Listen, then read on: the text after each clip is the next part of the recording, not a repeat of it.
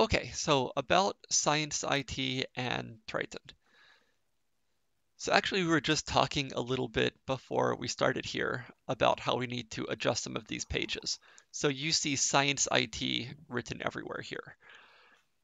And that is technically who we are, but isn't what we're calling ourselves these days. These days, we call ourselves Aalto Scientific Computing because Science IT makes you think we're about the Aalto University School of Science, and we're not. We serve the whole university, and IT makes you think that we do like laptops and mice and monitors and stuff like that. And we don't. We support the computing via the infrastructure. Yeah, and it's not only related to the IT part. We also do like consulting for researchers. We help users design their codes. We help them manage their data. We do all kinds of stuff that it's related to scientific computing. So IT doesn't necessarily ring all of the bells. Right, yeah. Actually, maybe we can talk about the three other components we do. So we have the infrastructure and we have training like we're doing now. And like Simo said, we have a research software engineer program, which can basically go directly to you and help you with your software. And this is especially useful sometimes when you're trying to make something run on the cluster and it just doesn't work right. And then we need to um, like you need some help getting it to run there, and we can provide that support too. So the main focus of the Hmm. day is Triton, which is the name of our computer cluster. Simo, would you like to tell a bit more about that?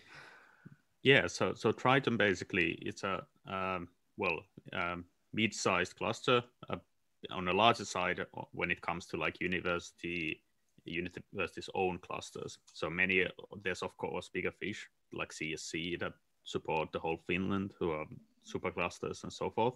But when it comes to the university size university clusters, Triton is basically uh, one of the largest in Finland. I think, yeah, with Helsinki Yeah, University, we are probably the largest.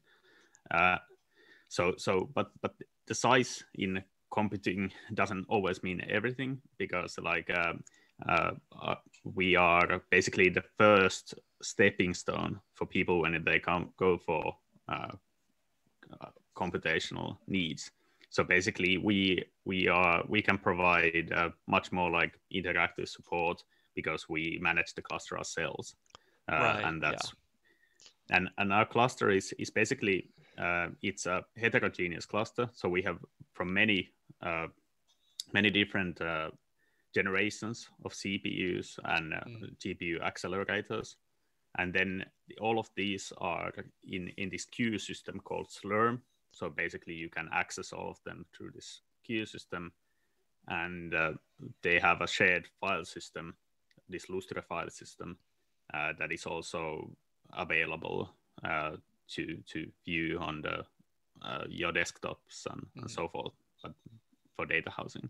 But basically, our cluster is like this constantly evolving bunch of computers that we're constantly adding new nodes, we're constantly removing old nodes, mhm, and we are moving the cluster forwards.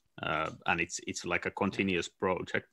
And Mhm, the idea is that it will work for serious research for most of our researchers, but for those people who also want to go to larger scale computing, it will also work as a training ground and like a teaching ground, uh, so that they can access then the supercomputers of the CSC and Lumi and so forth.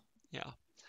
You could wonder why the each individual university has its own supercomputer when like there's ones at CSC or like these national computers. And I think really here the benefit is the integration to the Alto environment. So basically, instead of having to copy things back and forth all the time, you can work on the same data on our cluster, on your desktop, on your laptop, on the virtual desktops of the university, and so on. So Yeah, and I think you'll see Yeah, more of this when we get to the data analysis part of things. yeah, and talking about the term supercomputer, Mhm. in this sense, it means that it's more than one computer, or is it consists of multiple computers. So basically, when you think about a cluster, it's basically what it says in the tin. It's a cluster of computers, a Mhm. bunch of computers in racks joined together by a high speed network. Mhm. So basically, it's just a bunch of computers. But then there's a bunch of computers, and it would be really hard to manage the how people would use them. We use these queues and stuff like that so that we actually efficiently use this bunch of computers. So it's like in a sense one big computer, but also consists of multiple smaller computers. Yeah, And uh, and that's yeah, why that the shell course on Friday was so important because you can't just take your code and run it the same way and expect it to be 100 times faster because it won't be. But you can run it 100 times at the same time and then combine all the results together, and then you get um, 100 times more work done. all of this will become more clear when we go to the part where you actually submit jobs. But for now, you should think that it's not a mainframe. Like if you know the same mainframe, like in the olden days where people had like a keyboard and a display connected to one computer that was basically shared by all of the different displays. It's not that kind of a system. Yeah, It's not. It's a bit different. yeah. Okay, so what skills would you say are needed to use a cluster like Triton? And um, that's a good question. So Mm. we have a link to our training page, and so sometimes it can be a bit of a culture shock when someone tries to go from their laptop to the cluster. There's just a lot of different things to keep track of. And like the Linux shell, all the environment, Git, all of these kinds of things have to somehow work together to get the work done. So I guess we won't go into much more detail right now, but we have a modular training plan, which sort of brings you up to the level you need to do different types of work on the cluster. So this is the one of the introductions to that.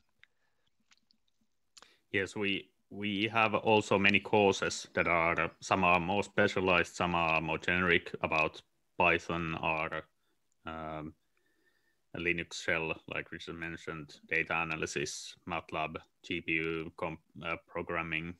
So do check on our scientific computing in practice lecture series for upcoming courses. You will get mail notifications through the Triton users list as well.